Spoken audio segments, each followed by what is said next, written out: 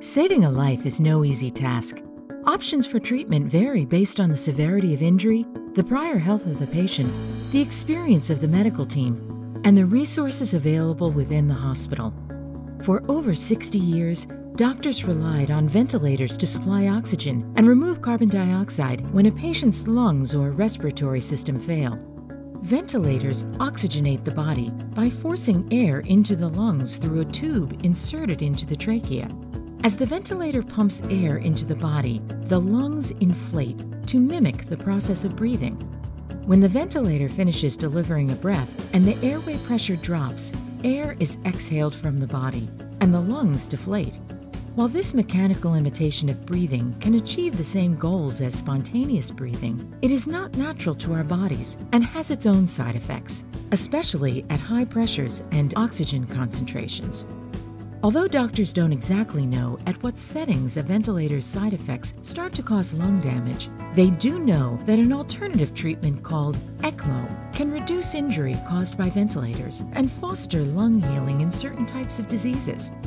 ECMO stands for extracorporeal membrane oxygenation, and it can carry out the work of a patient's lungs, heart, or entire cardiorespiratory system following trauma, infection, or surgery.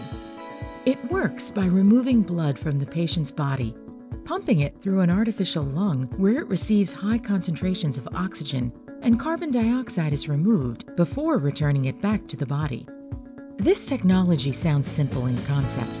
However, it is actually an intricate system that requires a team of specialists to watch over an ECMO response 24 hours per day, sometimes for several weeks. As with most life-saving techniques, ECMO and ventilators each come with pros and cons. Mechanical ventilation is a quicker method for oxygenating a patient.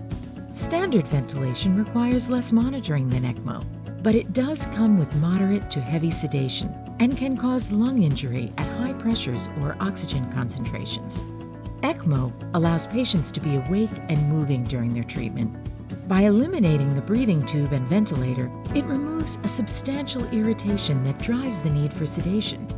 ECMO is not without its risks, but these have become more manageable in specialized centers.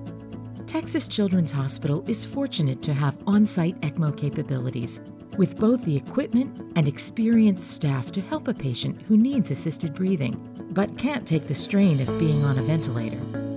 Texas Children's is an internationally recognized center of excellence for ECMO with advanced experience in this field. For more information, go to texaschildrens.org.